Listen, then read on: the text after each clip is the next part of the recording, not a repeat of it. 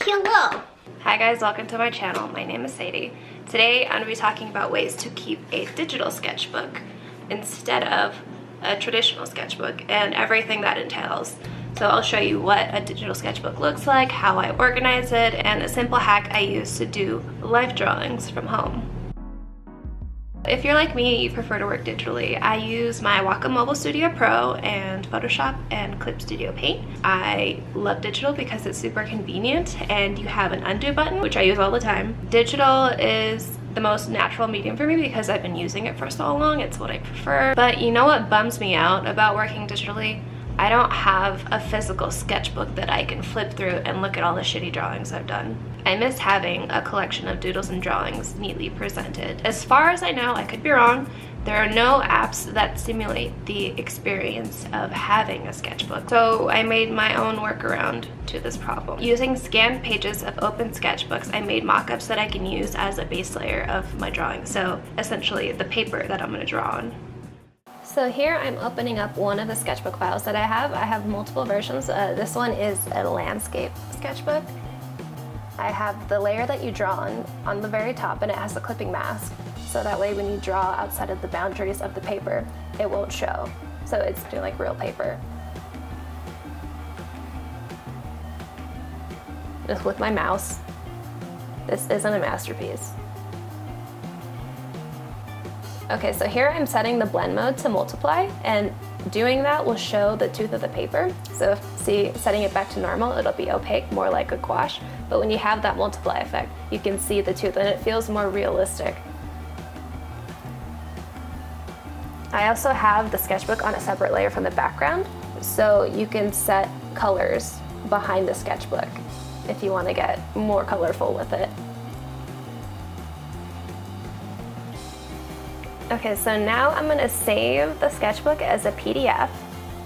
So go to Save As.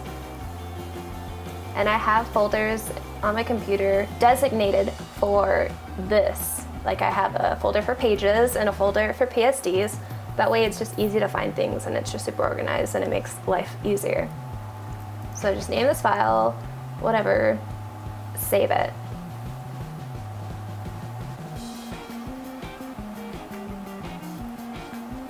Push OK. And here you're going to uncheck the Preserve Photoshop editing capabilities. You're going to go to the Compression tab, and then you're going to make sure the downsampling is to 300 or less. The lower you go, the more pixelated it might be, but it's going to lower the file size so that way you don't have a humongous file of like 200 megabytes. So I do recommend compressing your file. That way work with reasonable file sizes. And just get a peek of that. It looks good. And I already have a pre-made sketchbook that I did before this. It's a portrait sketchbook, and I'm gonna throw in that test sketchbook page just to show you how I do it. So I'm gonna select the Organize Pages button, and then I'm gonna go to Insert from File, and then I'm gonna select that test page that I just made.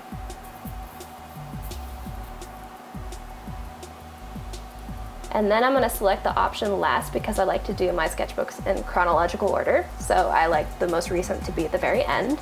And also, side note, if you don't have Acrobat, you can also do this online. I will link to an online PDF software. And so you can see that I've added washi tape and other fun elements on these pages like paper. I tend to do this in my traditional sketchbooks. It adds a bit more personality, so I want to convey that in my digital sketchbooks as well. It's fun. I don't know, it just adds something more to it. And you can see the post-it note there. You can find things like this online, super easy.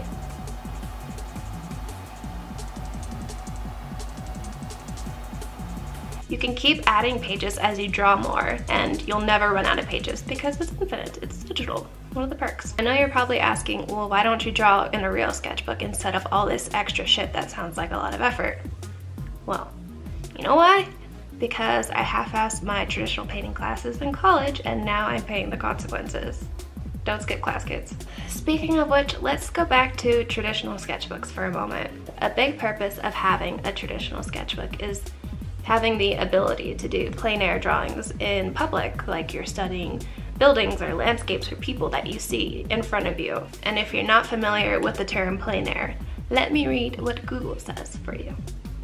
Denoting or in the manner of a 19th century style of painting outdoors or with the strong sense of the open air. So literally just painting outside. Let me be real with you though for a moment. My social anxiety is way too damn high to go out in public and draw.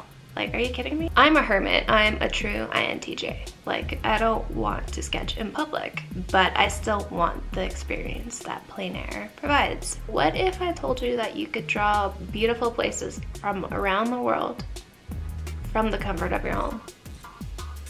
That sounds too good to be true, right? It's not. It's called virtual plein air. I started seeing this trend pop up in 2014 on Facebook. There were dedicated Facebook groups to people who did this specific style of plein air, virtual plein air.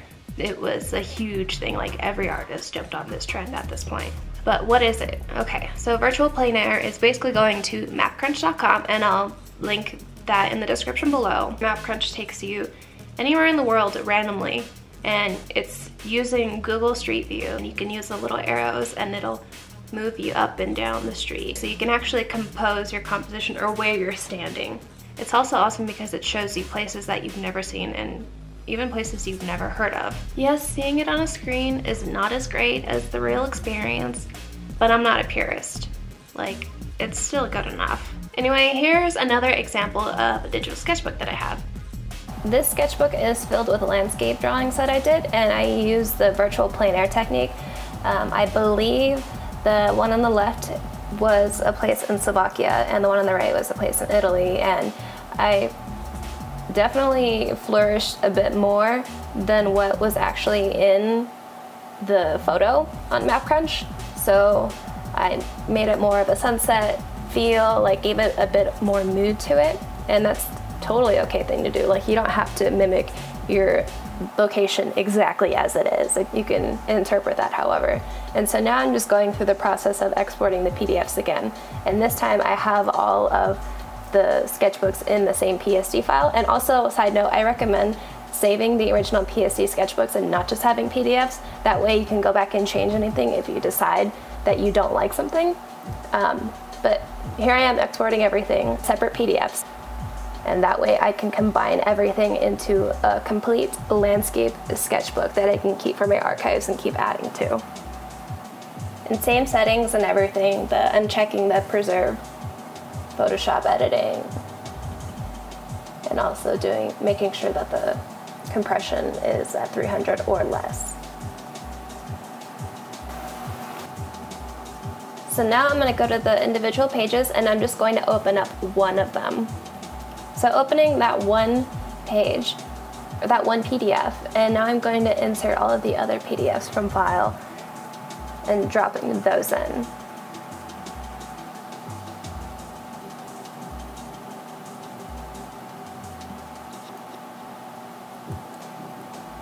And if I don't like the order of the sketchbook, I can always drag and move the images so that way they're in the order that I want.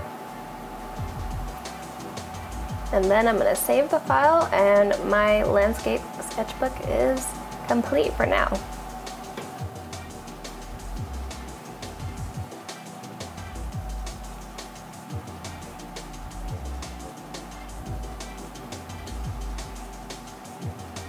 If you want the sketchbook templates that I made, you can download them in the description below. I provided a link, and I tried to make them as true as possible. Like, they're actual sketchbooks that exist, like the yellow moleskin sketchbook, like that's in there. So I hope you enjoyed this video, and subscribe to my channel if you want to see more videos like this.